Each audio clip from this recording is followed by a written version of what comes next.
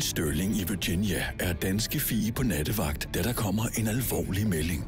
En fremmed mand er trængt ind hos en familie. We have a pending trespassing, beat 230. Subject jumped the caller's fence and is in their backyard. Der er en mand, der har ringet og sagt, at en mand, der har kravlet over hans plankeværk ind i hans have. Han er hjemme med kone og 2 små børn, og det er sent på aftenen, så selvfølgelig bliver han da lidt nervøs. Literally across the street from here. Det er et pænt villa-kvarter med sådan rimelig store huse.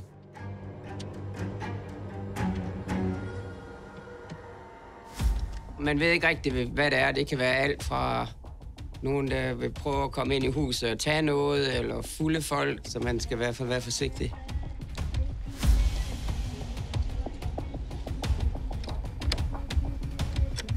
Man ved aldrig, hvad man kommer ind til, når man går ind, så man skal være sikker på, hvis der er noget, man er klar, måske man skal bruge våben. Jeg kan se, at der er nogle blomster, der er helt flade, men jeg kan ikke finde ham, så jeg tror, han er smuttet ud. Let me go and talk to him. I didn't see anybody. Så jeg går tilbage og snakker med husejeren. Sheriff's office. So, I checked the backyard. There's nobody there now. So what happened is he jumped our fence. We were doing barbecue outside. I had my music on and we were almost done. And I saw somebody jump the fence and jump towards, of course, inside. And he fell on our bonsai. That's where I saw him. And it was like, hey, who are you? And then I just came inside and asked her to call me. No, of course. And that's all we know. Okay. Snakker med husejeren, så siger han, hvis det er, vil jeg da godt komme ind og kigge. Is the door locked down there? We don't know. Why don't we go down and figure it out? All right. Is it okay? Yeah, absolutely. Yeah. Okay. Yeah. So just let's go and check that way and make sure everything is taken care of. Så Fie undersøger huset, og da hun går ud på husets balkon, sidder der en mand. Where is right now? Hey, dude. What are you doing? This is not your house. What are you here for?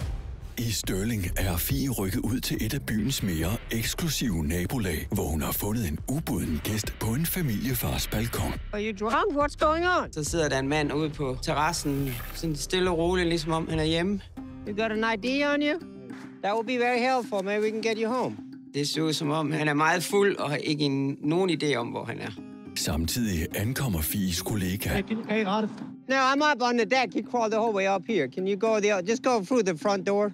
Min kollega kommer. Man ved jo aldrig, om han begynder at blive rigtig dum, når jeg skal have ham gå igennem mandens hus, og jeg vil helst ikke noget bliver ødelagt indvendigt.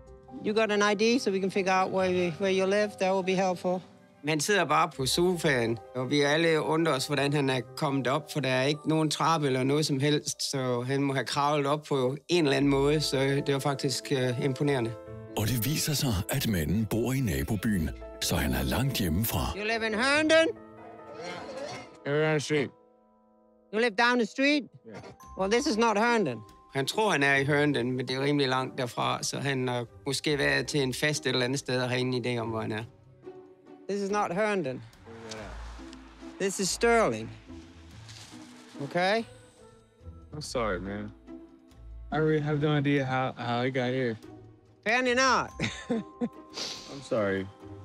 I'm trying to get home. Han kan slet ikke huske noget som helst.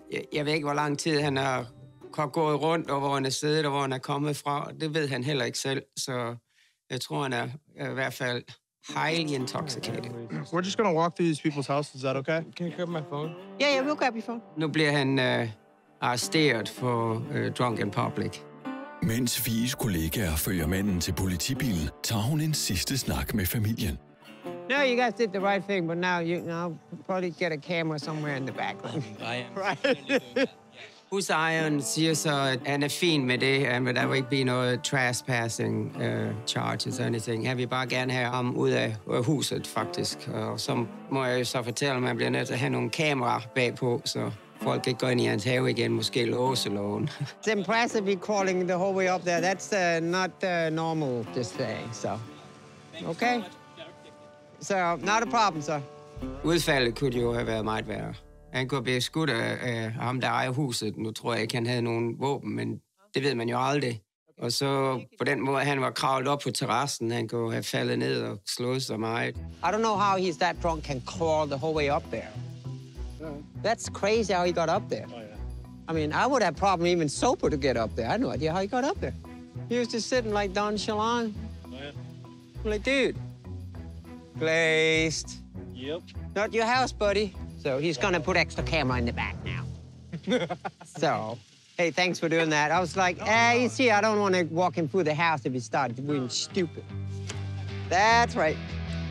Fies kollega overtager sagen og kører manden til arresten, hvor han skal sove rosen ud. Så han får en bøde på omkring $120. Og så kan Fie også køre videre. Tilbage i Loudoun County har Fie fået en melding om et husspektakel mellem en mor og hendes datter. For the daughter being aggressive towards. Det ser så ud til, at datteren har været meget aggressiv og smidt med ting. Råber og skriger i huset. Der, hvad vi har. Uh, 365 is almost there. Og nogle forældre vil gerne have, at vi kommer ud og hjælper med at opdrage deres børn. Men jeg tror, at moren var lidt bange for datteren. Where are we at? 3. Yep, that's it.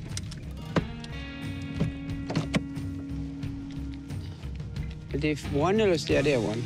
Okay, well, let's gå ind og se, hvad de finder ud af herinde. Når jeg kommer frem, så er der allerede 2 af mine kolleger. En mor og en datter og en lillebror, og så er der naboen og hans kone. It's okay, guys. Så tjekker jeg lige med mine kollegaer. Han snakker med moren i køkkenet, så går jeg ovenpå og ser, om jeg kan snakke med datteren. Hi. Hi. Did you tell him what was going on earlier? I told the other guy? Yeah. Okay. I'm not repeating all that. Hun virker meget næsvis, men så må man bare forklare hende, ligesom vi gør alle andre. Der er ikke noget speciel behandling for hende. She's so fake. I'll gladly go to prison for life. I'm standing right here. I can hear you. I'll go to prison for life for the chance to kick her ass again. For real this time. Datteren er meget sur. Hun er lidt ligeglad med, at hun har slået hendes mor. Men så må jeg jo forklare hende, det kan vi jo ikke. What has she done? She's a, abusive bitch. Well, she's your mom. I don't care. It's just, only on, paper and by blood doesn't mean I'm actually, she's actually my fucking mom. I don't care. She just certainly doesn't act like it. Jeg lytter meget til datteren og ser, hvad hun har at sige. Det er meget vigtigt for hende, at vi lytter. Og så tror jeg har lidt mere tålmodighed end mange andre. She'll, make fun of me for it for no reason. Yeah, we can't make fun of each other, that's true. But then again, we can't hit each other either, right? She's hit me first, multiple times. She can do that because you're juvenile and it's your mom. That's parenting. You can do that. Man må selvfølgelig ikke tæske sine unger, men man må godt, hvad vi kalder couple punishment. Så du må godt klaske dem lidt i numsen. Men selvfølgelig, hvis det er mere alvorligt, så kigger vi jo ind til det. She's like, oh, and you're every time I had a chance of making anything right with your dad, you ruined it. She can't do that either. I'll talk to her about that. That's not right. You talk to the school about all this? No. What the fuck is the school gonna do? Well, then we got SIOs and stuff at school. That's a good way to start. Så vi har nogle betjente i skolen, der er meget, meget godt med at snakke med skolen og eleverne og forældrene. Så, og mange af dem, de kender eleverne. Så det er meget rart, hvis hun kunne snakke med en af dem også for at få noget mere hjælp. So, have anybody ever talked about it? No, have a mediator or anything? Doesn't mean it's not gonna work. The second everybody's gone, she'll just go back to what she's doing. I would love to stay anywhere else but with her. Correct. That's what my whole point of this conversation. See if we can figure this out. Okay. So I would start with the school. I'll give you my call. You can give me a call. And say, hey, this is not working. Can you help me out? Okay. Jeg vil hellere, at de ringer og enten snakker med mig, eller bare ringer og råber og skriver på min telefonsvarer, end de begynder at slå deres mor eller render væk. And we go down and see what we figure out there, and hopefully we can just get along at least for the night. And like I said, vi snakker så med hendes mor også, og vi finder så ud af, at naboen og hans kone bliver så i huset, bare for at være sikker på, at alt er i orden, og så bliver datteren så oven på hendes værelse. Thank you.